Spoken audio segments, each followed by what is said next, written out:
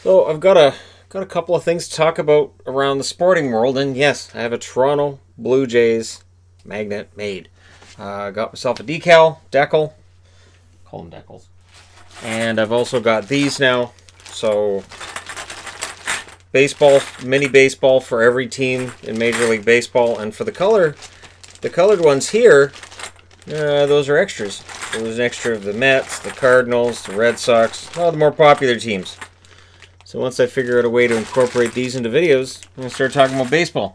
I can have some fun with that. If we get a baseball season. If. And honestly, the federal government comes out today and says won't be in Toronto. So baseball fans right away say, well, what about hockey? They're having hockey games in Toronto. Why can't you have baseball games? Oh, there's a big difference. The hockey is going to be in a bubble. It's going to be completely isolated. Now, I know baseball's talked about having players in a bubble, but it's different. And the number of players coming in and leaving, I knew that was going to fall off of there. Oh, well. I'll keep going because that's how it works. Do it live.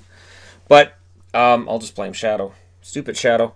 So, federal government comes out and says no more because you're going to have teams coming and going every few days.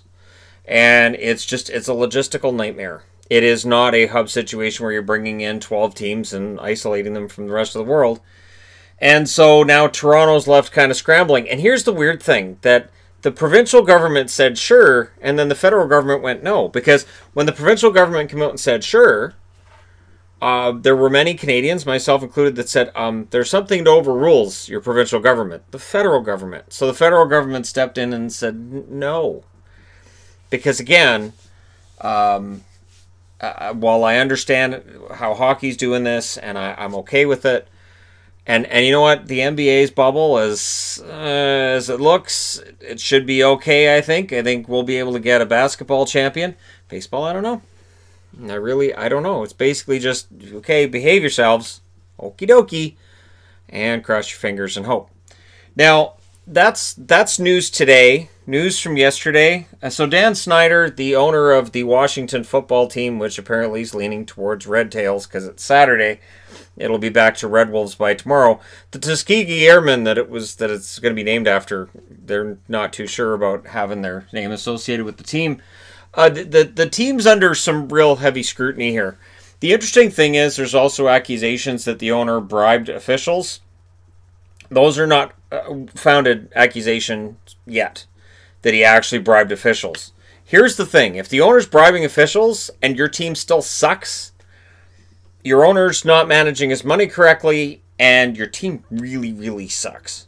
Oh, boy, it's a good thing I slipped a couple $100 to that ref, because that way we only lost 20-0 instead of 27-0. So you're welcome, Washington fan base. They're the worst team in football. In terms of not having a direction, they're just an absolute disaster. And now the reports have come back out about, and this is stuff that was known before, about cheerleaders being taken to, I believe it was Costa Rica, and then they take their passports and have them dress all, bikini-like, and sometimes just wearing body paint, and maybe, renting them out to the high rollers, and it's just all icky.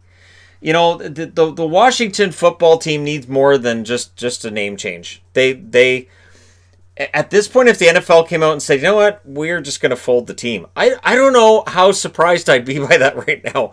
It's one scandal after another after another. And it's so bad that even though bribery in today's professional sports sounds so ridiculous, and it does to me, got to be honest, because it's Washington, you kind of go, well, do we want to dismiss it outright? Now, I'm saying yes because I haven't seen it from a reputable source yet. But, yeah. The idea that these cheerleaders were treated really badly. There are 15 current and former employees who've come out and said harassed or worse. And of course, this is the team's culture. They apparently were proud of their culture until all of this came out, and then the public sentiment soured, and it's like, now Dan Snyder's coming out with an apology. There's two problems with that. One, either Snyder knew what was going on and he's complicit, or he didn't know what's going on and he's incompetent. One way or the other, I have seen articles from American reporters now saying it's time to get Dan Snyder out of the ownership group of NFL football owners. And again, I know how difficult that is.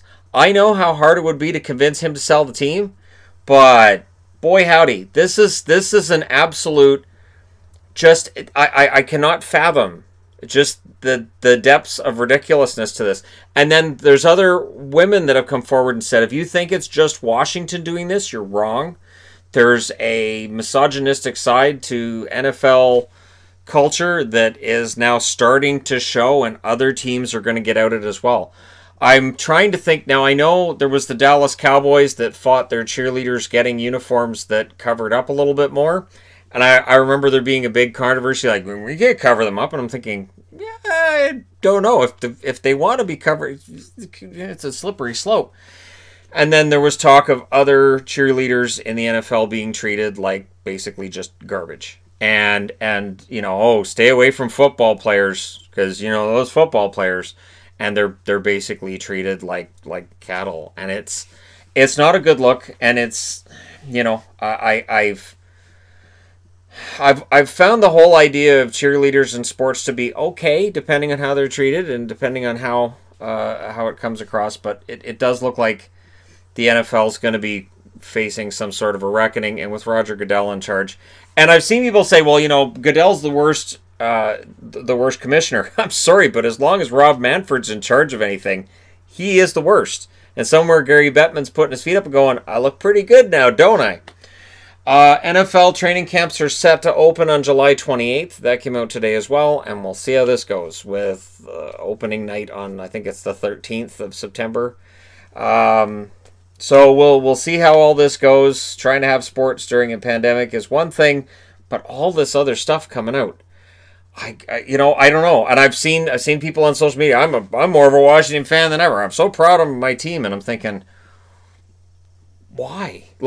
And that's an honest question. I mean, I can answer to people when they ask, well, why are you a Canuck fan? Why are you a Bruin fan? Why are you a Dallas? I get it. Why would you cheer for the San Diego Padres? I can answer that. Why would you cheer for the Chargers in football? I can answer that. Why do you want to see the Blue Jays turn around? What makes you sort of hopeful for the Blue Jays? I can answer that. I don't know that I could find an answer with Washington, because the team hasn't had direction for a long time. Clearly, management is a complete and total shambles. John Gruden's yapping as well. Ownership is a shambles. The team name now is out the door, and what are they going to call it? And is that going to fix anything?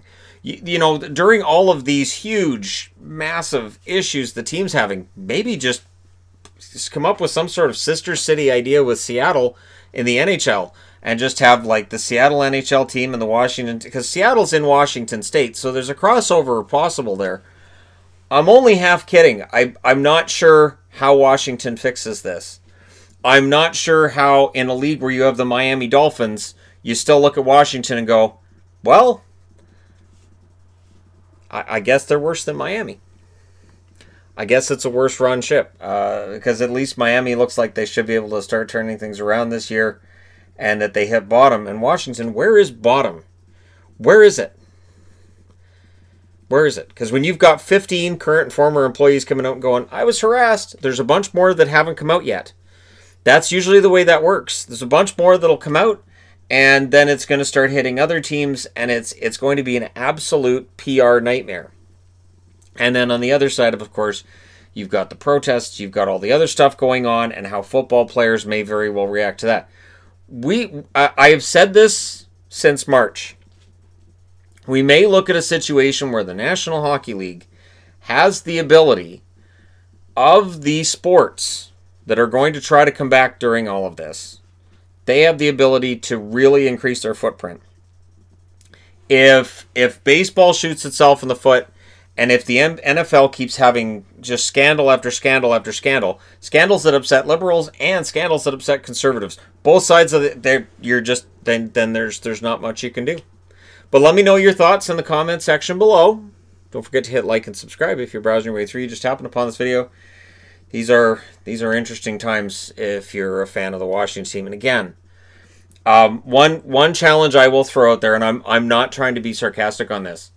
If you are still wearing a Washington jersey, a Washington hat, if you're still going into this regular season saying, you know what, I want to see Washington, is it because you were born into liking the team, or is there something on the team you say, you know what, I really like the coaching, or I really like the the offense, the defensive line, something that you're looking at and you're able to look past everything else, because it's getting ugly. Let me know your thoughts.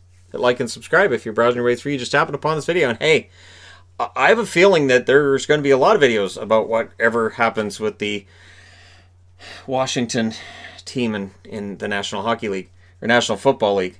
National Hockey League would be on my main channel. And of course, I would love to be able to talk about the Blue Jays maybe winning some games. And you know what? The weird thing is, I'm just going to add this at the end, I'm kind of optimistic about the Blue Jays a little bit. That maybe they get back to 500 and maybe we start seeing some respectability. Maybe it's just the sun getting to me. Let me know your thoughts. I will talk to you again soon.